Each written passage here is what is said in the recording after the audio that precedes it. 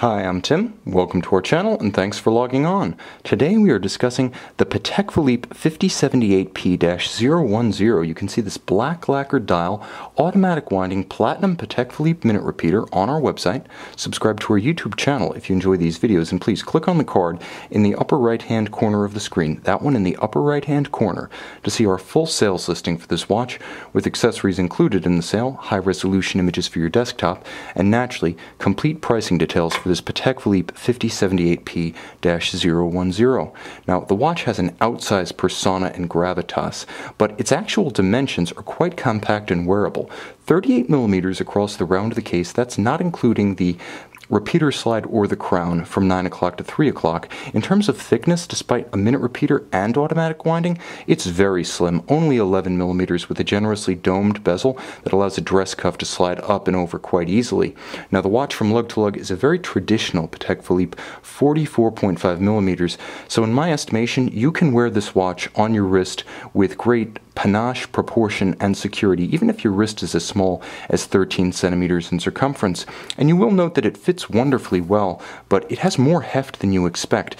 You never quite expect the mass of a platinum watch when you pick one up, and size does deceive. Of course, the watch does telegraph its platinum case, thanks to the modern Patek Philippe platinum watch signature, a flawless Vesselton diamond between the lugs at 6 o'clock. The lugs are short and downturn quite sharply after they exit the case flank, so it wears well on a small wrist by virtue of lug architecture as well. The strap is a minimalist, black rectangular scale alligator leather with a monotone stitch and folded edges, and a very traditional, if distinctively styled, Patek Philippe pin buckle for quick on-the-fly adjustments and a low profile when strapped down. The case does not lack for definition. All of platinum, extra white. You can see that it features substantial fluting of the lugs to lend them definition and strength, and while the watch has sensuous compound curves when viewed from an off angle like this, you'll also note that the junction of the bezel with the case band and the case back with the case band creates strong horizontals, so it's a little bit of yin and yang with femininity and masculinity, the strength of the masculine side, the grace of the feminine side, but there is no denying that the dial steals the show. Now, the 5078 debuted at Basel World 2005. In 2008, the model you see here bowed with the black lacquered dial, and the lacquer is spectacular. You may ask, why isn't it enamel? Well, the white dial is enamel, but enamel shows flaws, bubbles, ripples, small hairline cracks when you view it under a loupe, and those tend to show in excessively pronounced fashion when black.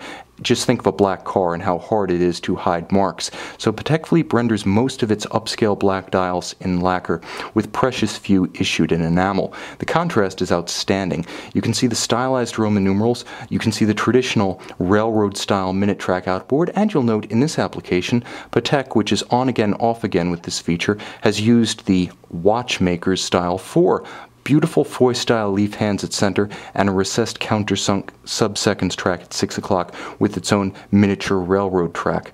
The watch is just as engaging on the case back, and in fact we may just run the minute repeater again for the pleasure of it, but also so you can see that the governor is hidden underneath the golden filigree-style Calatrava cross. Beautifully disguised, you can see it in action. So let's advance our minute repeater, because we don't want to just hear 1 hour chime, we want to hear at least a couple. So since we were joking about that watchmaker's 4, we may as well choose 4 hours. Let's get ourselves 3/4 and run it right up to the turn of the clock. Try to grab as many minutes as we can. Watch underneath the cross and you'll see the governor start to spin and then stop.